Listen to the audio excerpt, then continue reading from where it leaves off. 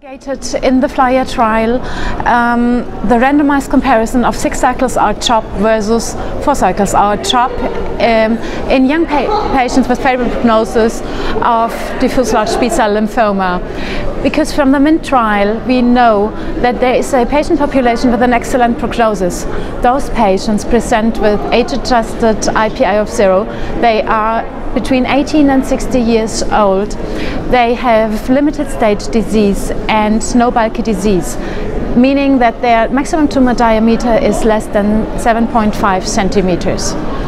Their 3-year progression-free survival in the MINT trial was 95%. Therefore, we intended to investigate whether we could maintain efficacy and reduce toxicity by reduction of CHOP cycles. It is safe to give only 4 cycles of R-CHOP plus 2 cycles rituximab. It was a non-inferiority study, so we showed that with respect to progression-free survival, event-free survival and overall survival, 4 cycles of R-CHOP are non-inferior to the previous standard 6 cycles of R-CHOP. We could also reduce toxicity by about 1/3, both in hematological toxicity with respect to leukocytopenia and anemia, and in non-hematological toxicity. This was also reduced by 1/3.